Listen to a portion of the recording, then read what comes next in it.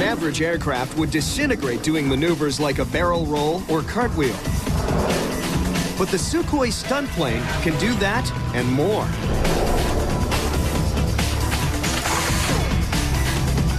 This machine outturns, outpushes, and outworks ocean liners 1,000 times its size.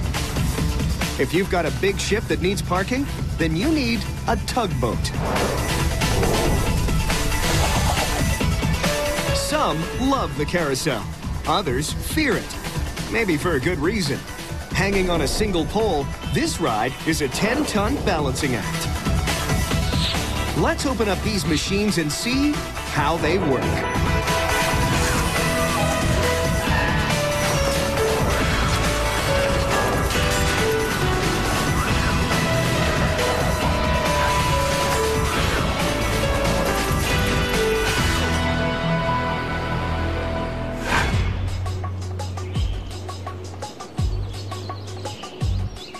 Born in the Soviet Union in the 1980s, the Sukhoi Su-26M is still the most sought-after stunt plane in the world. The 2.6 hits 450 kilometers an hour, does a 360 barrel roll in under 1 second, can hang in place, and takes more G-force than an F-16 fighter. It's built to sail through conditions that no regular plane could survive. Let's see how it works. To get a plane off the ground, you need two things: propulsion and wings.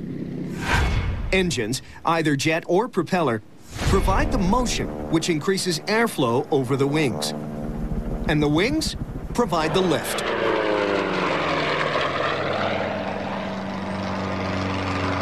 The shape of the wings, combined with fast-moving air, produces downwash and reduced air pressure on the wing's top surface.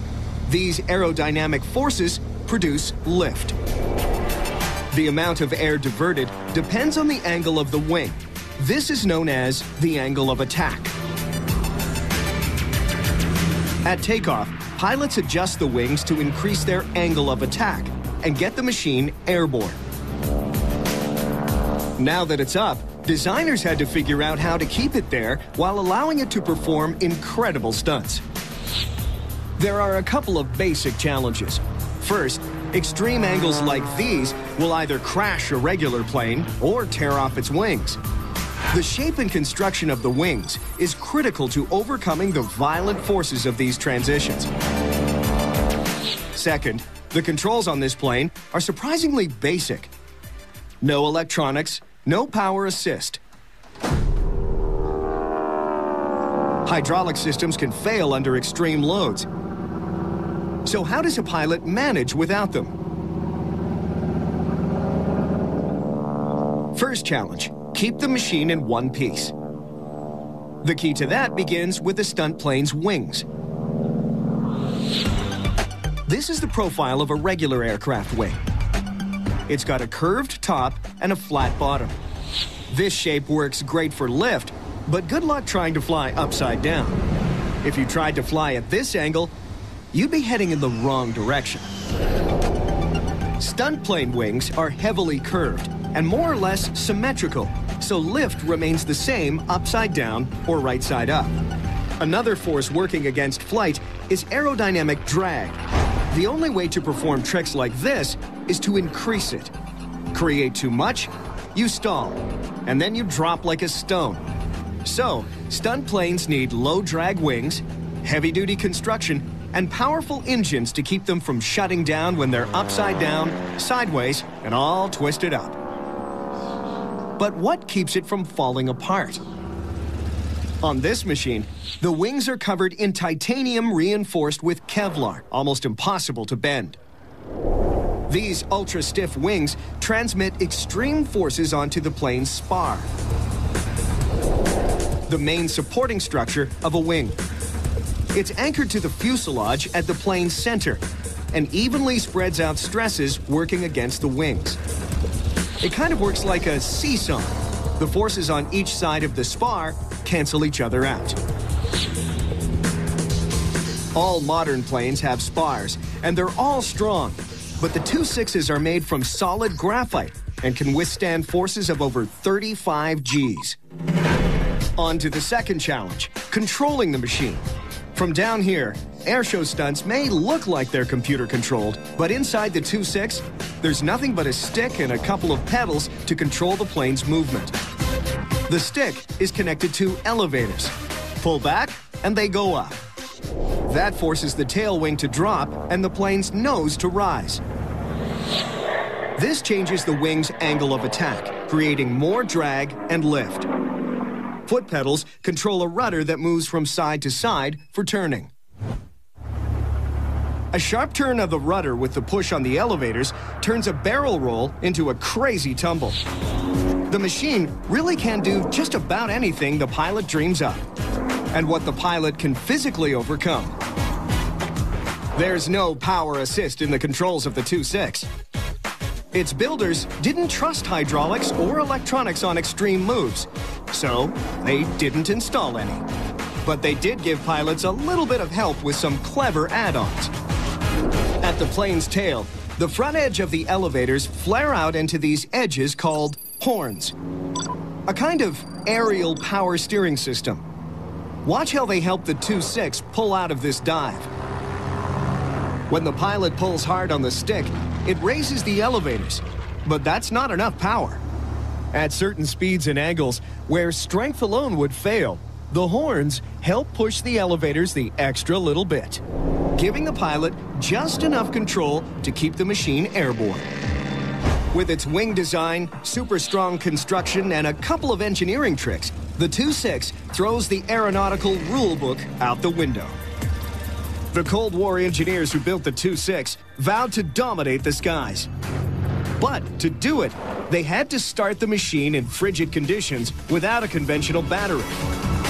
We'll find out how they managed that and look inside this airplane's powerful engine next.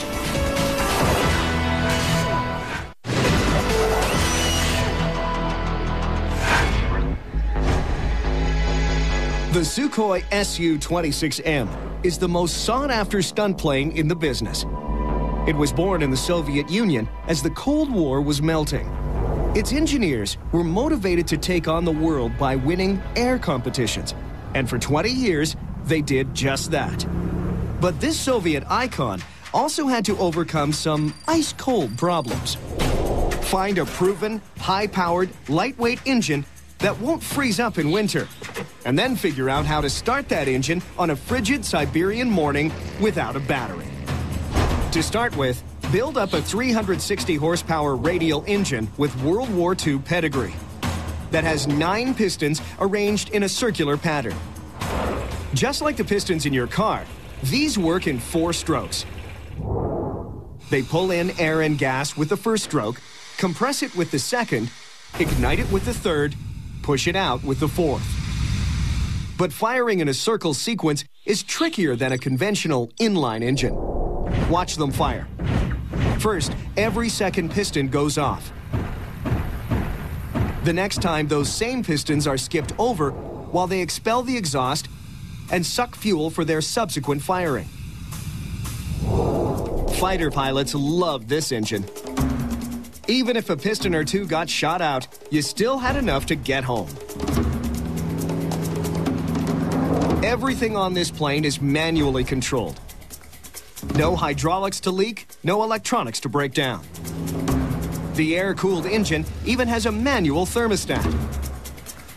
The pilot opens and closes metal shutters like the aperture of a camera to adjust the engine's temperature.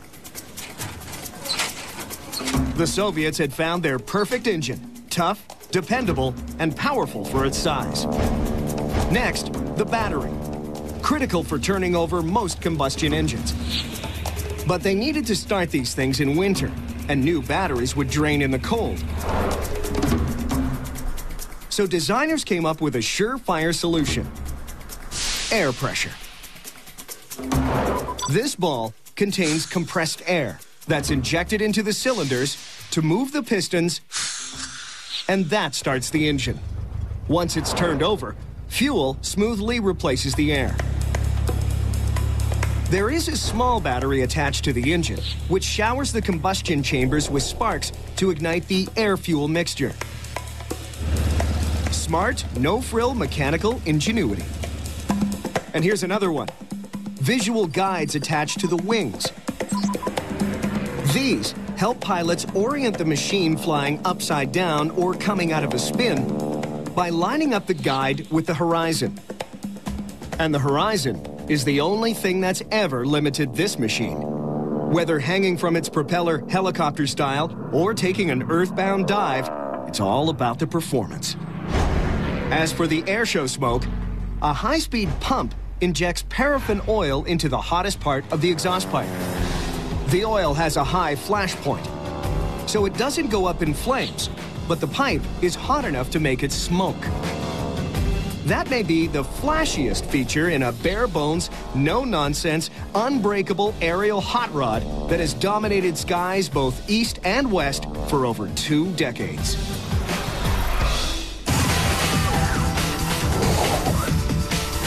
Brute force meets fancy footwork. How the latest tugboats push around megaships next.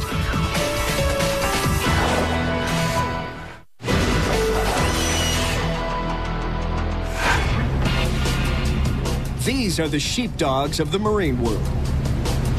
Without harbor tugboats, megaships could never get into port. And we'd run out of oil, food, and pretty much everything else in a matter of days. As the size of ships have increased, so have the demands put on tugs.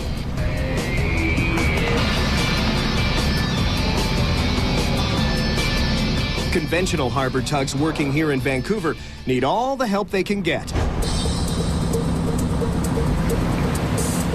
And it comes from this tractor tug, the newest and toughest member of the family.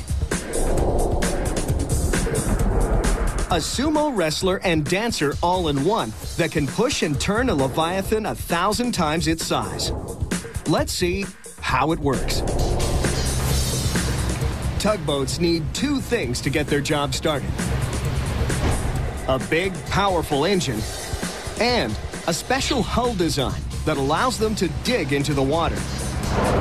Essential to help monsters like these parallel park. These harbor tugs pack around 1,800 horsepower. This tractor tug is driven by 2 3,000 horsepower diesel engines. Precision tuned with computer-monitored fuel injection and turbochargers, each one of these engines could power a full-size locomotive. All the horsepower in the world means nothing if you can't somehow get a grip and create leverage. The secret to winning that battle is in the hull. Tugs are kind of like icebergs. A big part of them live underwater. They ride low under the enormous weight of their engines, and as they power up, they sink even further. That's because they're built with something called a heavy displacement hull. Instead of riding on top of the water, it sinks into the trough of its own wake. More contact with the water means more friction and more pushing power. But to guide ships in and out of narrow harbor entrances, modern tugs need a lot more than power and grip, including independently controlled props, keels that go on the front of the boat, and indestructible winches. Even with all that friction and horsepower, these machines often work in teams. They have to on this big fella that's all loaded up and ready to head back to sea. The tugs take aim at clearly marked sweet spots and quickly push the freighter into a shipping lane. That's the work of a basic harbor tug. Heavy displacement hull, big engine, lots of tires. But with moves like these, this tractor tug is destined for something more. When it's not managing this massive parking lot, it goes out to meet ships and guide them through narrow harbor entrances. If it needs to slow them down, it just hangs on with the winch, pulls the other way, and becomes an aquatic emergency brake. To be effective, escort tugs require advanced engineering, starting with these azimuth Z-drive thrusters. Thrust comes from huge propellers. These cones increase their power. And the whole rig can spin a full 360 for total control on the water. They allow an experienced hand to steer on a dime, move forward, backward, and sideways. 2 controllers, each connected to a Z-drive. Twist the control to turn the blades. Push them forward to control thrust. Commands are sent electronically to 2 sets of gears, an outer ring gear that controls direction, and an inner drive shaft that connects the engine to the propeller blades.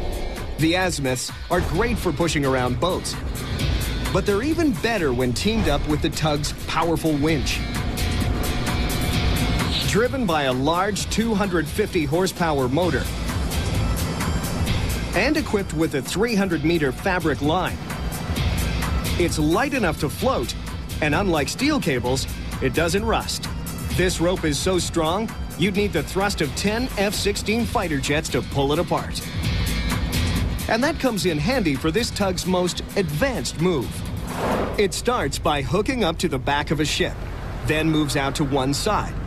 And finally, with the help of its powerful drives and front keels, digs in and rotates the ship like a giant rudder, turning vessels 10 times faster than it ever could with a simple push.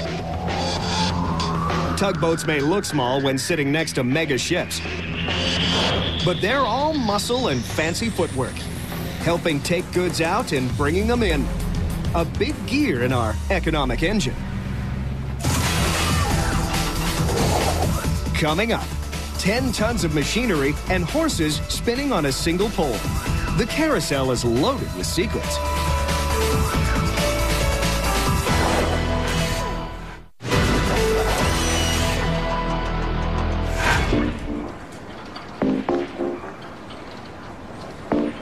This may be the most popular machine ever designed for kids and the young at heart.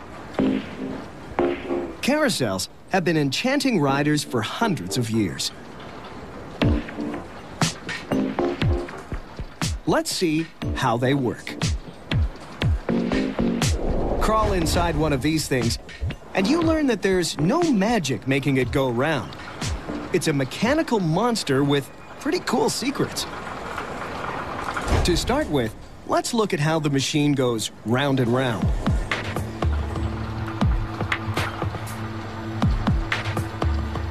A lawnmower-sized engine turns a shaft that drives a small gear that grooves around the inside of a large planetary gear. That's all it takes to spin 10 tons of machinery. The seamless sets of teeth meshing together upgrade the small motor's output into all the force required to run the show. The gears are incredibly durable, and their smooth interlacing ensures that turning doesn't make the machine wobble. There aren't any wheels under this ride's 36 horses, so it's critical that everything stays in balance.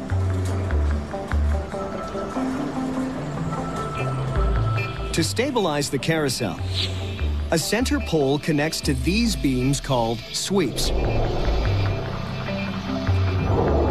Cables hold up the sweeps from above like a miniature suspension bridge. Everything else is connected and hangs on for the ride. The center pole is locked in place by 2 variable beams called mudsills.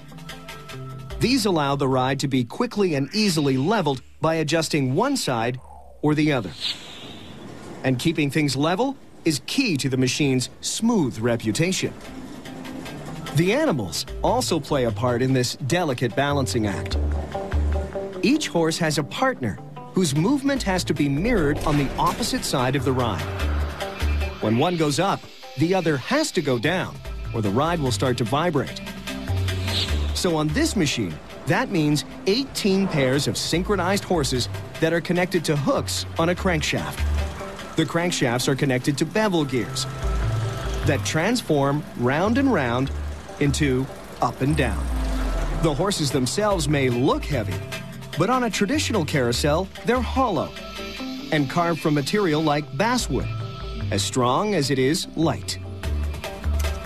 Once everything is up and running, there's very little friction for the machine to overcome. So the ride could technically spin fast enough to throw riders from their saddles. Good thing this magnetic counter cuts off the power if the carousel cracks a breathtaking 11 kilometers an hour. A lot of people are curious about the lights. How the heck do you rig a spinning platform without tangling the wires around the pole? Think about your lit-up Christmas tree. Try spinning that for a couple of hours. What a mess. For a carousel to keep them on and the ride moving, it needs a specialized component that allows the machine to have electricity without wires wrapping around the pole. It's called a commutator, and it works by transferring electrical current wirelessly to metal brushes that spin along with the rest of the ride. Power enters the carousel through the main pole. It then travels through the commutator to the brushes. Current then flows to an electrical panel that sends it along wires to power the lights. Which on this particular machine has been happening since its creation in 1908. That's a long time to be spinning. But the carousel itself dates back to the Middle Ages. Thanks to an ageless design that keeps it going round and round, these young riders can dream all they want about faraway castles and have a great time while doing it.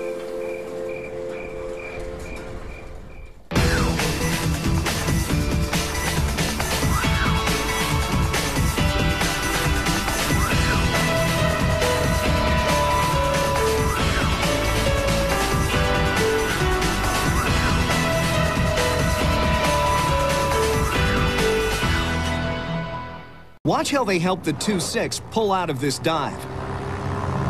When the pilot pulls hard on the stick, it raises the elevators, but that's not enough power.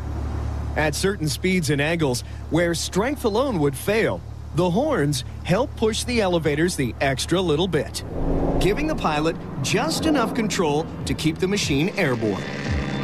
With its wing design, super strong construction, and a couple of engineering tricks, the 2.6 throws the aeronautical rule book out the window. The Cold War engineers who built the 2.6 vowed to dominate the skies.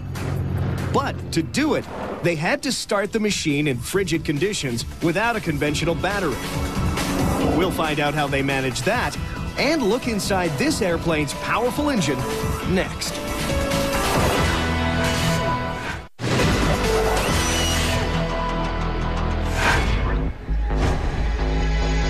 The Sukhoi Su-26M is the most sought-after stunt plane in the business. It was born in the Soviet Union as the Cold War was melting. Its engineers were motivated to take on the world by winning air competitions, and for 20 years, they did just that. But this Soviet icon also had to overcome some ice-cold problems. Find a proven, high-powered, lightweight engine that won't freeze up in winter, and then figure out how to start that engine on a frigid Siberian morning without a battery. To start with, build up a 360 horsepower radial engine with World War II pedigree that has 9 pistons arranged in a circular pattern. Just like the pistons in your car, these work in 4 strokes. They pull in air and gas with the first stroke, compress it with the second, ignite it with the third, push it out with the fourth. But firing in a circle sequence is trickier than a conventional inline engine. Watch them fire. First, every second piston goes off. The wings, combined with fast-moving air, produces downwash and reduced air pressure on the wing's top surface. These aerodynamic forces produce lift. The amount of air diverted depends on the angle of the wing. This is known as the angle of attack. At takeoff, pilots adjust the wings to increase their angle of attack and get the machine airborne. Now that it's up, designers had to figure out how to keep it there while allowing it to perform incredible stunts. There are a couple of basic challenges. First, extreme angles like these will either crash a regular plane or tear off its wings. The shape and construction of the wings is critical to overcoming the violent forces of these transitions. Second, the controls on this plane are surprisingly basic. No electronics, no power assist. Hydraulic systems can fail under extreme loads. So how does a pilot manage without them? First challenge, keep the machine in one piece. The key to that begins with the stunt plane's wings. This is the profile of a regular aircraft wing. It's got a curved top and a flat bottom. This shape works great for lift, but good luck trying to fly upside down. If you tried to fly at this angle, you'd be heading in the wrong direction. Stunt plane wings are heavily curved and more or less symmetrical, so lift remains the same upside down or right side up. Another force working against flight is aerodynamic drag. The only way to perform tricks like this is to increase it. Create too much, you stall, and then you drop like a stone. So, stunt planes need low-drag wings, heavy-duty construction, and powerful engines to keep them from shutting down when they're upside down, sideways, and all twisted up. But what keeps it from falling apart? On this machine, the wings are covered in titanium reinforced with Kevlar, almost impossible to bend. These ultra-stiff wings transmit extreme forces onto the plane's spar, the main supporting structure of a wing. It's anchored to the fuselage at the plane's center and evenly spreads out stresses working against the wings. It kind of works like a seesaw. The forces on each side of the spar cancel each other out. All modern planes have spars, and they're all strong, but the 2.6s are made from solid graphite and can withstand forces of over 35 Gs. On to the second challenge, controlling the machine. From down here, airshow stunts may look like they're computer-controlled, but inside the 2.6, there's nothing but a stick and a couple of pedals to control the plane's movement. The stick is connected to elevators. Pull back, and they go up. That forces the tail wing to drop and the plane's nose to rise. This changes the wing's angle of attack, creating more drag and lift. Foot pedals control a rudder that moves from side to side for turning. A sharp turn of the rudder with the push on the elevators turns a barrel roll into a crazy tumble. The machine really can do just about anything the pilot dreams up, and what the pilot can physically overcome. There's no power assist in the controls of the 2.6. Its builders didn't trust hydraulics or electronics on extreme moves, so they didn't install any. But they did give pilots a little bit of help with some clever add-ons. At the plane's tail, the front edge of the elevators flare out into these edges called horns, a kind of aerial power steering system. An average aircraft would disintegrate doing maneuvers like a barrel roll or cartwheel. But the Sukhoi stunt plane can do that and more.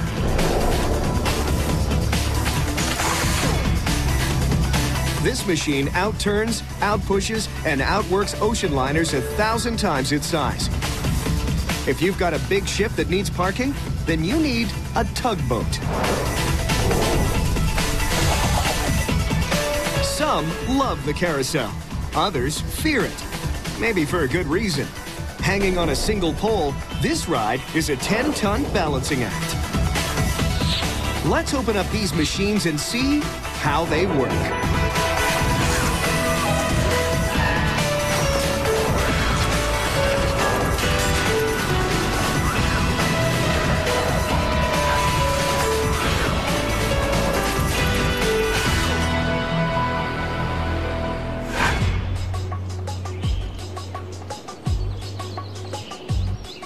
Born in the Soviet Union in the 1980s, the Sukhoi Su-26M is still the most sought-after stunt plane in the world. The Tu-6 hits 450 kilometers an hour, does a 360 barrel roll in under 1 second, can hang in place, and takes more G-force than an F-16 fighter. It's built to sail through conditions that no regular plane could survive. Let's see how it works. To get a plane off the ground, you need two things: propulsion and wings. Engines, either jet or propeller, provide the motion which increases airflow over the wings. And the wings provide the lift.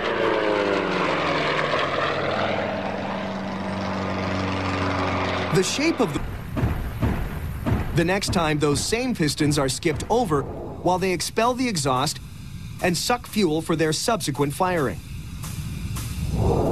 Fighter pilots love this engine. Even if a piston or two got shot out, you still had enough to get home. Everything on this plane is manually controlled. No hydraulics to leak, no electronics to break down. The air-cooled engine even has a manual thermostat. The pilot opens and closes metal shutters like the aperture of a camera to adjust the engine's temperature. The Soviets had found their perfect engine: tough, dependable, and powerful for its size. Next, the battery, critical for turning over most combustion engines. But they needed to start these things in winter, and new batteries would drain in the cold. So designers came up with a surefire solution: air pressure.